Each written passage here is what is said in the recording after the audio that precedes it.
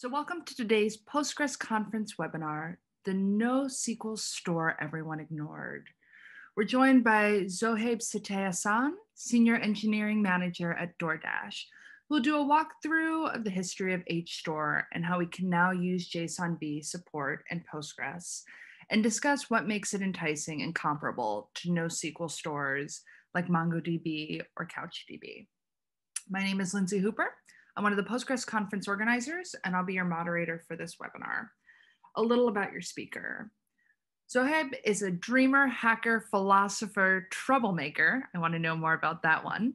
An evangelist of open source, who is also a long-term Postgres believer. Today, he's a technical lead at DoorDash, leading the platform services team and using Postgres pretty heavily. Welcome. So with that, I'm going to hand it off. Take it away. Thank you for the introduction, Lindsay. It was better than I expected.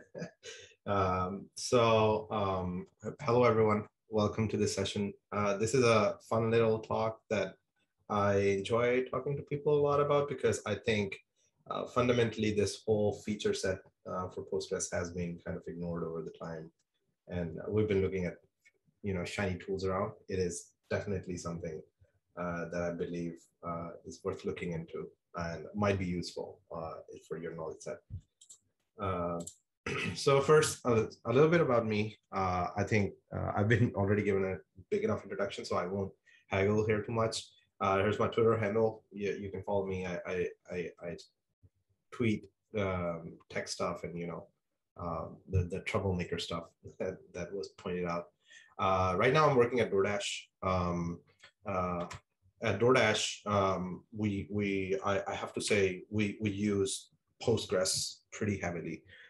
It has been our go-to tool. I myself have been a convertee from MySQL to Postgres because for the longest time, I was like a LAMP stack guy who was using PHP and MySQL and all that. But it really opened my eyes the moment I kind of started looking into the feature set and the data types. And I was like, this is amazing. Like, why are not people using it? And you can kind of see on Google Trends, it's pretty similar. Like the popularity of Postgres has gone up quite a lot. So regarding this topic, let me give you a little bit of history of how far back I go with this particular topic. So in 2009, FriendFeed published this blog post where how FriendFeed uses MySQL to store schemaless data. I was, again, going back to the context, I was the MySQL guy. I had to read this. 2 years down the line, when I started investigating into various things, I figured out, it was one of the projects, if I remember correctly, where I had to store some schemaless stuff. I discovered Postgres in that, along with this whole thing I discovered HSTORE. I obviously blogged about it. Here's my post from December 2011, where I first time covered the key value store everyone ignored. And this is exactly, hence the title of the talk. I'm kind of continuing on that, marching on this whole topic. In 2012, I kind of did a reimagination of what if FriendFeed did what it was trying to do with MySQL and the limitations and all the stuff. I'll go to the details of this, so I won't spend more time over here. But I kind of reimagined the whole thing in 2012, and by that time, obviously, I had tried Postgres with HSTORE and deployed it in production and tried it out, and it worked out really well for me. Sort of continuing on that in 2015. So after that point, for the longest time, I was disconnected because I didn't have the same need or the same problem that I wanted to use it for again. But way down in the line, when I look back in 2015, somebody did talk with same title in Dublin. I don't want to butcher the last name, which is by Stefan. So you can go check it out. It has some good material in there. So for our roadmap today, what I'm going to do is I'm going to give you a brief look at the FriendFeed use case with warming up on HSTORE and the history. essentially, when I would do the HSTORE thing, you would see I have essentially solved the problem that FriendFeed was trying to solve with the amount of code and the complexity that they had to deal with. But then I would take it to, you know, a higher level with JSONB, which is the modern incarnation of storing semi-structured or schemaless data in Postgres, and give you some examples of complex queries and how we would partition our documents, because Postgres now has, you know, built-in partition. So basically, I'm going to show you how this is not just, you know, a side feature, but it is essentially the core, and how you can marry it with other features of Postgres, and, you know, do some pretty amazing and awesome stuff. So Postgres is always evolving, like at least for my 10 years, 12 years that I've been looking at Postgres, the whole storage engine, data wrappers, partitions, you know, different data types, that was the first thing that brought me into Postgres itself. So from robust schemaless types, from array, HSTORE, XML, JSON, and JSONB, to, you know, the core support on saying, hey, here's how you can do partitions. Here's improved data wrappers and storage engines. Postgres has just, you know, evolved over time. And that's going to be the story going forward. So 2 years from now or 3 years from now, if you're looking at this talk, keep in mind, things might have changed because it's always evolving and it's always getting better. So let's do a brief history of HSTORE, because I think, I want to do this because I think it's important to understand the story or the timeline in this whole universe of improvements that Postgres has brought to the table. So May 2003, first version of HSTORE, it was committed in, and, you know, that was, I think, the moment where it was conceived. So if you want to look at the timeline of HSTORE, it was first committed, or it got in Postgres 7.3, it was unpublished. 2006, HSTORE was part of Postgres 8.2. The 2007, generalized inverted indexes and, you know, just support Postgres 8.3, improvements in Postgres 9, and in 2013, somebody did some nested, some work for nested HSTORE with array support. So essentially enabling the document or the schema-free document support. Let's stay tuned for this, because I'm going to talk about this later on. This almost became HSTORE 2, and how it kind of merged into JSONB, just to give it a spoiler. Benefits of HSTORE: it provides you a flexible model for storing a semi-structured data in Postgres. It is binary presented, so extremely fast. Selecting fields or properties is really quick. It supports the GIN and GIST indices. The only drawback that I can point out here is it's just too flat for my taste, I would say, because it's basically a key value store. It doesn't support nesting or tree structures as you can think of in JSON. And JSON was introduced in 2006, 3 years later after the HSTORE. So how does it work? What's the data type? Let's kind of start building some context for that. So enough theory, let's build something serious. Let's take the same FriendFeed example using SQL to build NoSQL. So first I'm going to give you a walkthrough of what was the problem, how was it done when FriendFeed did it. It's kind of a brief summary. I won't be going pretty deep, but I would kind of show you the code patterns and all that. I would still recommend going to the original blog post here and go read through it. It was a mind opener for me, at least, I would say. Back in the days, it was a mind opener for me. So why FriendFeed? Because it's a good example for understanding available technology and problem at hand. I want to emphasize this, that people kind of cave into buzzwords when they're selecting stores or something new for solving a new kind of problem, which they think is, oh, it's a brilliant idea.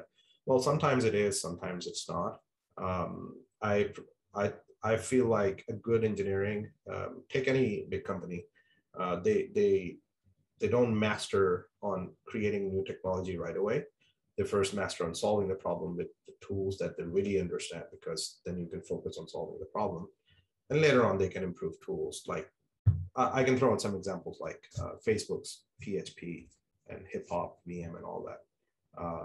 So don't cave into buzzwords. That's my essential message.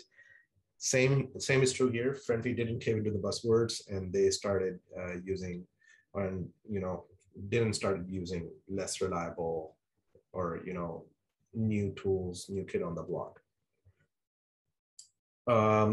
Also, I feel like FriendFeed was large enough at the scale to show you how you can, if you want to scale a problem with solving the NoSQL inside SQL, how you can do that actually.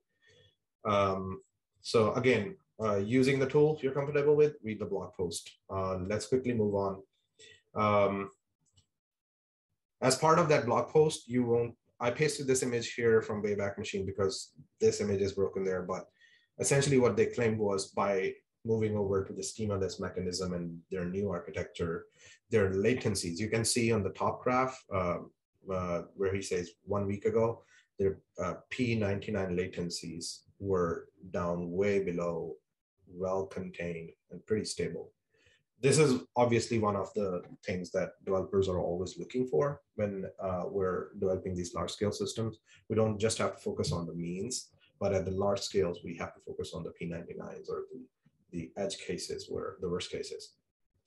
So with that in mind, let me quickly show you some schema for how what a FriendFeed document. So every time I'm going to show you stuff in JSON format, you can imagine it in whatever format you want, but I would recommend you sticking to JSON. But I'll show you what a document looks like. A document is one object that you can think of that you're dealing with, a single entity. So here is a post object for FriendFeed. Let me quickly walk through this. You have fields like ID, user ID, title, link, published and updated. And these are published, updated are like timestamps. So they are like Unix timestamps, numbers. Rest of them are strings, the key value stores that are like strings.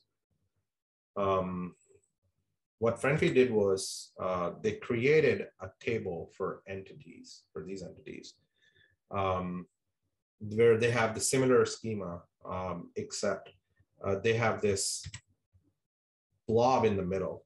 So for entities, when they're storing it, they're storing this blob in the middle. This is where the whole JSON is going to be dumped as is into the body. So later on, when you're fetching it by ID, the ID, the bodies are going to contain the whole JSON as is, and that can be shipped down the wire, and the front end can pick it up and render the feed. So now the question becomes, how can we index?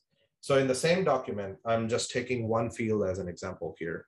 In the same document, you can see there's a user ID field here that I want to index. How can you do that? So FriendFeed created a whole framework around it in order to make sure they can index these kind of fields. So here's how they did the indexing. So they said, okay, so for indexing, create a table for each field. So essentially, what this essentially means that for indexing user ID, they're creating an index table for user ID where they have a user ID as well, however you might like, a binary key and the entity ID pair in there, and have the background workers populate the newly created index. And then you can also do stuff like, hey, I can do a background write into this table as I'm inserting rows. So essentially what this means is whenever you're inserting a document, there's some additional work that you have to do in order to insert into this table to keep it consistent with the view of the original entity table. So but I've written the query below. The same example table that they posted in the blog post in index user ID. User ID is the binary, entity ID is the reference to the entity ID back into the original table. Primary key is the pair of user ID and the entity ID.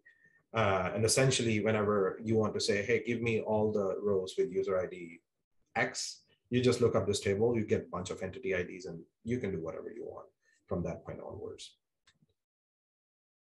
So obviously, in order to do that frictionlessly in code, they have to put in a lot of code to make sure whenever you're inserting a row into the table, then you're inserting a row into this table. And whenever you're doing a lookup, you do appropriate reverse lookups. So here is an example of piece of code that I literally picked up from the post again on them describing how they did that. So you can see they have the whole client side layer has the sense or the knowledge of, hey, these are the shards. This is more complex in terms of configuration on the top because it's doing sharding as well, but let's even ignore the sharding part. Below, right at the bottom, you can see whenever they're doing a lookup, the whole lookup mechanism is abstracted away into this language. In their case, it was Python, so it's abstracted away into this Python framework that they created. But essentially, the whole responsibility or the load is handed off to the creator of the table and the index to kind of take care of, like, hey, make sure you're doing it on your side.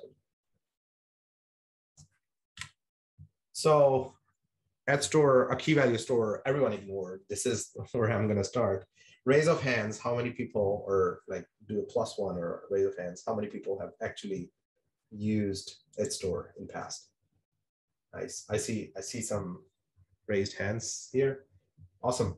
For those who have not done it, go check it out. I'm gonna be touching it a little bit on syntax, but I won't go into too much details. So again, HSTORE, you can see it goes back 15 years back. Like this is even before MongoDB. I think it was 2009 or 2006. I don't know. I might be messing up dates where they actually first got in, but you can kind of see how far back this goes. This is almost in the age of XMLs and SOAPs, and we're transitioning into Web 2.0. So let's solve the same problem in fact, before solving the same problem, let's just create the same feed, and let's look at how it's going to look from the syntax perspective. So here's a simple create table feed with ID, varchar, and document HSTORE. That's it. For some versions of Postgres, the older versions, you would have to execute the create extension HSTORE command, but that should be more than enough. Once it's configured, then it's done. And that should be it for having a table with ID and the document, the schema-free document that you're looking for. So how do I insert into this row? Pretty simple. Insert into feed values, just like anything else that you would do.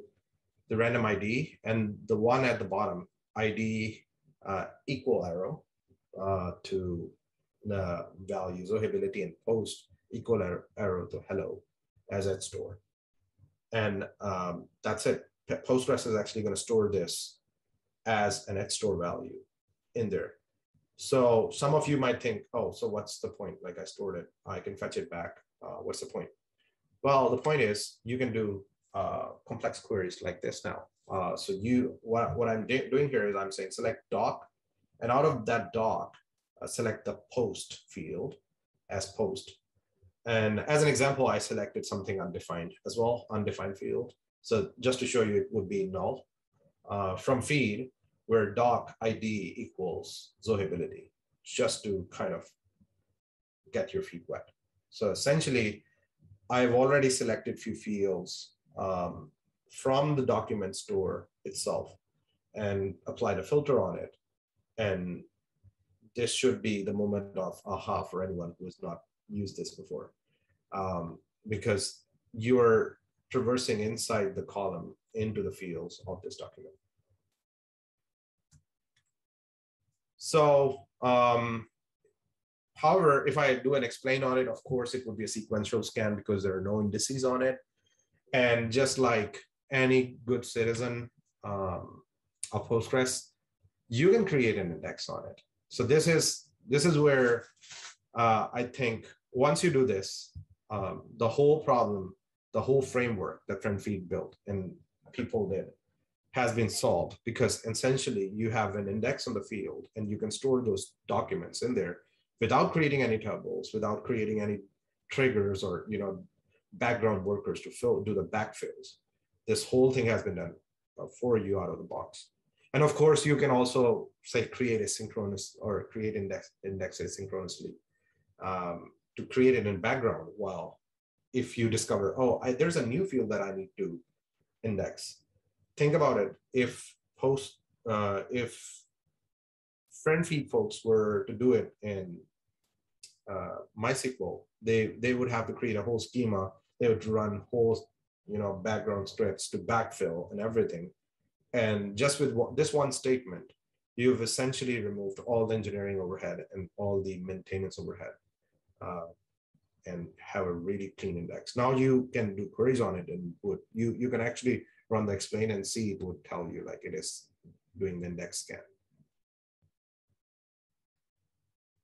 But as I said, it doesn't end here. The whole ecosystem is at your disposal. So over here, I'm creating a generalized search index over the whole document. So with gist, I can just say, okay, create an index on it using gist on the doc column. And now what you can do is something really amazing. You can actually, well, actually you can do it even without this, but then again, they would be linear scans, but I'm kind of showing you the optimal way of doing it. You can do document matching, the key value field matching. So essentially what I'm saying here is select all the posts and the same undefined field that should be null from feed, where document contains another document, or the document matches this specification, which is another document. And over here, I'm saying ID is zohability. So essentially all the documents that contain ID zohability, they're going to be matched against it. And the result set is going to be returned back to you. So let's reimagine FriendFeed, their whole thing, all of that they did. Same entities table. I've just moved over to Postgres data types, updated timestamp, and so on and so forth. The body goes to HSTORE. The user index that they used to create for mapping everything into a table, that becomes a simple background, create index concurrently on entity ID on this, and voila, you're done. You can essentially you can essentially look it up by in this case entity ID, but you can do the same thing with user ID. And there are more operators here. Like what I've showed you is just the tip of the iceberg. Here's just a snapshot of the operators. Of course, you can do selection with the arrow operator. You can select multiple fields in single arrow, right? You can concatenate those to HSTORE documents. This is just like a JSON merge if you've done it. The new fields would be added and the previous one would be replaced from the document on the right. And this is extremely useful if you're doing some kind of updates. So essentially you can take an existing document, add something new to it, and update the document. The contains key and third down at arrow is does the left operand contains right, the one that we used with our gist index, and vice versa. Like you can remove fields, you can convert it to an array, delete operands, all that. And again, go to the link. You'll love it. It lets you almost manipulate all of the document with these basic operators. But this is where we don't want to stop. The next big thing that came in, well, essentially the next big thing that came in initially was JSON data type itself, but it had its own caveats, including it was not parsed, it was not stored really optimized on the storage level. So every time you were selecting something out of a JSON document, it would parse the whole document. I think I have links to the slide where there were PRs and discussions around supporting nesting of documents inside HSTORE. We almost had an HSTORE 2 at that point in time because people really badly wanted HSTORE 2, nested documents, and HSTORE was just a flat key value store. At that point in time, people thought about, hey, JSON is great. It's really well understood standard. People understand it. Why can't we combine the storage optimizations of HSTORE with JSON? And that's where JSON for real deal, JSONB for real deal came in, because it was binary serialized and all optimized. So again, coming back from the same story, why JSON? Well understood, go to standard for almost everything on web. It's self-describing in hierarchical form, and serialization libraries for every programming languages are out there. You can see HSTORE would require each language or driver to support serialization system. It lets you describe loose shape of object, which might be necessary in some cases. And those some cases, I can throw out some examples, but limit is your imagination, like analytics related workloads where, for example, the input structure that's coming in, it might have some fields, it might be missing some fields. So you don't need to have that sparse table where so many things are null. Similarly, if you're, for example, aggregating things from multiple places where JSON is coming in, and it's totally different for, say, Google, coming from Google, and totally different, say, coming from Facebook.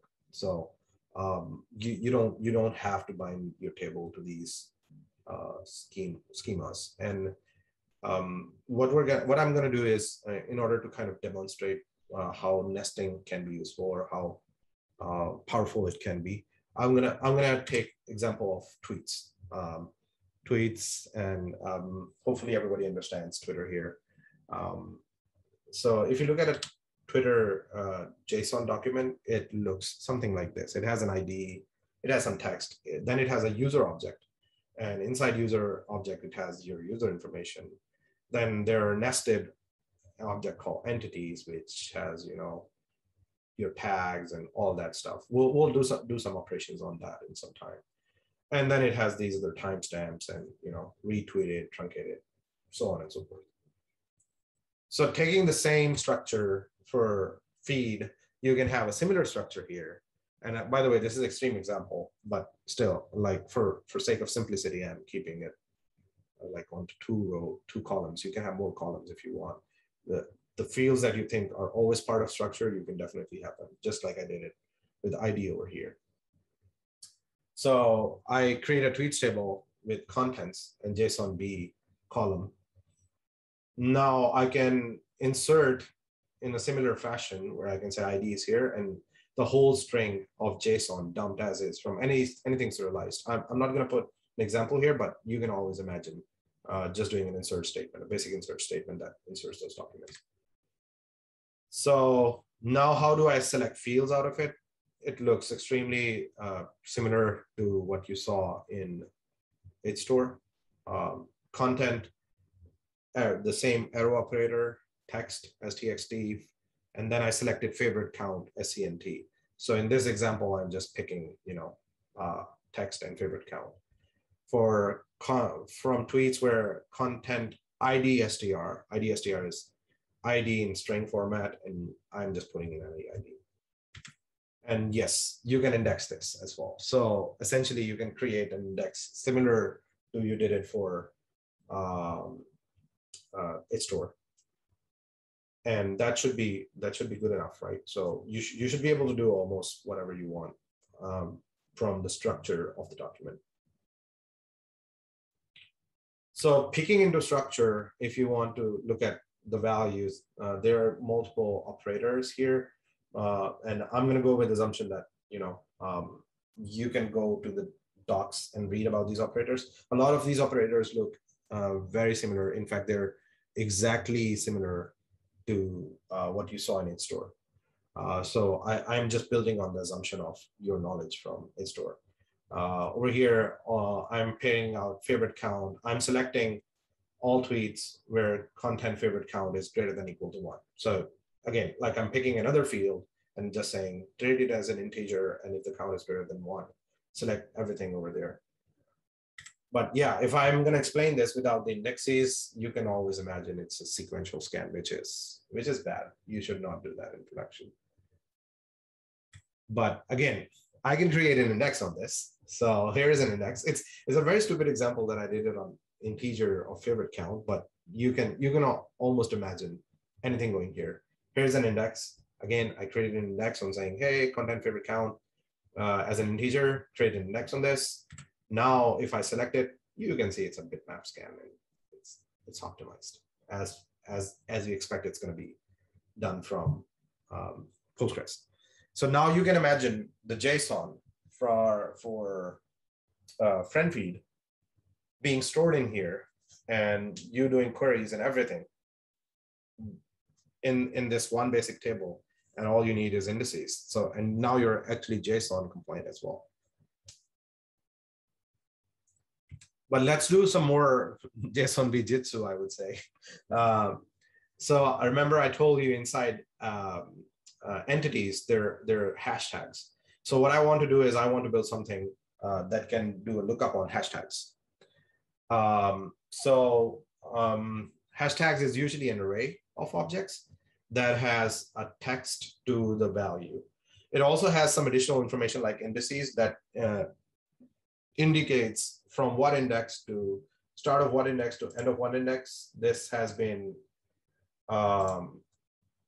this tag has been applied. So Python hashtag Python, it would automatically put that information here, but I'm not interested in that. That's the beauty of this thing.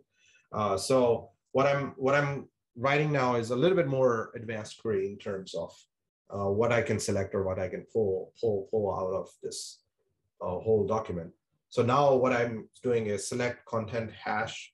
So this particular operator, hash arrow, it's gonna let me select multiple fields or select paths. I can walk paths with this operator, and I'll show you in an example next on the table next. What does it mean? So essentially, what I'm saying is from content, go walk up to text and select that as a text. From tweets, where content, inside content, go to entities and then hashtags. So it's essentially saying, like, if you were thinking it in JS or JSON, document.entities.hashtags, right? So we're selecting all the from the array, all the documents or all the JSON objects of hashtags. And then I'm matching using the same add operator that you saw before. That's the beauty of it, like the same reuse of the operator. Match all the documents or match all the array documents that have text Python in this. And this is going to return me back all the tweets that have a tag of Python in there.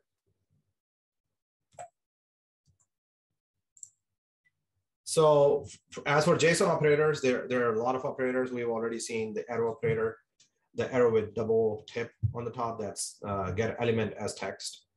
The fancy operator that I showed you, the hash and the angle bracket, that's the one where I was saying get JSON object of the specified path. If you just do the double angle bracket, it's gonna return you back the object as specified as text. And I won't recommend using it, but you should be sure about, like, hey, in this path, if it's text or something else. Similarly, exact same operator for matching at this. If the document on the left is the sub document on the right, the other way around, the field question mark operator for field containing Similarly, the pipe operators for concatenating, negative, so on and so forth. I'll kind of, like, this is all documented on the main documentation page of JSONB data type. So you can kind of tinker with it. Really set of, interesting set of operators.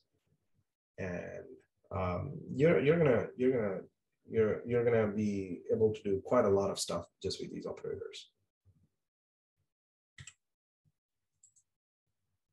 So let's do, we already did selecting text with matching tags, but I didn't call it out before, but looking at the same example, let's repeat the example just one more time.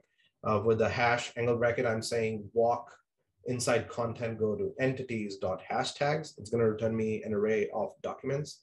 And then I'm saying if it's a subset of this array document of text to Python, then it's a match. And you're selecting everything. But you can imagine, since I don't have any index on this, this is going to be slow, right? It's going to be a sequential scan. So what if I want to create an index? The same greatness surrounds, the same greatness that you had in HSTORE surrounds JSONB. Over here, I'm creating that index. This time I'm creating gin index because I want inverted index in this case. And with JSONB ops, that's the only change that you have to put in there for JSONB operators. So now running, after creating the index, I can run more complex queries. So running the older query is going to be linear or like index scan, but I can do more. I can say, oh, you know what? I just observed that a tweet can be a retweet, and the hashtags on the parent tweet doesn't have those tags. So I do want to look at the parent, the retweet itself, and inside there are hashtags. I want to surface them as well. Guess what? You don't have to do anything complex at all. Here's an example that I put right on the top. I create an index. I'm saying inside content, look at the retweeted status, and inside the retweeted status, you would see entities and then hashtags, and index that as well. So now at the bottom, the query at the bottom is combining both of them. So what I'm saying is select content from text, select content text from tweets, where I do a lookup on the entities hashtags of the document. And then or with content that's retweet status entities hashtag status. So essentially retweeted status dot entities dot hashtags tags also contains the same text. Well, I don't know. I think it's a typo Postgres here, but you can imagine Python there. So essentially I'm now selecting everything from a nested document, which is the same copy of the parent document. And that's not it. There's more to it. That's the beauty of this. So all that we have done so far is just run-of-the-mill features that were provided along with these new operators. But now the beautiful part of this thing is now you can combine JSONB with the whole ecosystem of the Postgres. So you can think of all the features, and that's what I'm going to do. Think of this as kind of showing off to other folks on saying, hey, yeah, you can do this as well. So here is an example, JSONB and full text searching. So for example, I want to do a full text search on the text content itself. So I'm trying to build I'm kind of digging into, hey, if I'm building a search engine on top of these tweets, this is where I'm heading. So here on the top, you can see I created a gin index on the text vectors. In English, so the first parameter is English. I'm assuming the tweets are English. Of course, they're not. But for sake of simplicity, let's go with this. So pick up the content text, and that becomes that gets converted into the vectors, and then I am doing an inverted index on top of it. And there you go. I have a full text search engine. Now I can say select content text, where I'm matching TS to vector of for English text content to query STR in English, and I'm saying Python. So all of the text that in tweets that contains Python. And I think Python, if you think about Python, It's more basic, but you can think of more free-form text query searches that you can do on top of this. And you have to remember, all of this data is sitting inside a column that has been serialized and saved on disk for you in a structure feed format. So all the documents that don't contain the text field would automatically be ignored because they're not. Is that it? I don't think so. Let's do one more good thing here. So I can use this with partitioning feature of Postgres. So it's a new latest and the greatest stuff from Postgres. So what I've done is I've created a table right on the top. I've created a table part tweets just for partition tweets, content JSONB, and then I'm telling it partition by hash of MD5 of content of user ID. So I took a random, well, I just picked content user ID. So inside, remember inside our tweet, we had the user object. So what I'm trying to do here is I'm trying to partition my documents by user ID. So for a same user, all the documents of that user lie on the same partition. It could be anything else for you. Like you can even partition it by ID or something else, whatever you might think of, even from within the document, doesn't matter. This is just an example. And then you can see at the bottom, I have create table part tweet 0, 1, 2, 3. And each one of them is a partition of part tweets. The important thing to remember is the hash and the MD5. And I think anybody who has done basic sharding knows how to do partition with consistent hashing over the tables. So essentially what I'm doing is by doing an MD5, I get a number and I do a hash on top. Like by doing MD5 on the user ID, I'm essentially rotating between one of these partitions when the remainder is either 0, 1, 2, or 3, you know. So if your ID is say 10, I do a modulus with 4, so the remainder is 2. So you're bound to fall on part tweets to partition. And then I can repeat, rinse and repeat. Now creating same index on the part tweets. Now here's the beautiful part. The tables are partitioned. And now I'm creating an index on the top level table, the same indexes that I created, and I insert into parent table. I'm not looking into the partition tables itself. And with these indices, here's a beautiful part. Now I do a query on part tweets. And you can see when I did the query on tweets for saying, hey, pull out everything that has Postgres tags on it. You can see it automatically distributed, Postgres automatically distributed it among the tables, doing bitmap scan and then, you know, appending the results together. And doing it on even more complex queries, you can see it still does a pretty optimized version of bitmap and then bitmap indexing on each one of them for each of the lookups that you did. And the whole thing has been solved for you. This is all without writing any client-side code. This is all done for you just because the ecosystem of JSONB and partition indexing is working hand in hand. So the limit is your imagination, you know. Don't underestimate the power of, you know, your tools, something that you understand, Postgres, and the schema-free storage. I know people there's still a tendency to say, oh yeah, this new tool is hip, but if you just look at the feature sets that have been shipped in Postgres, I think they're pretty awesome.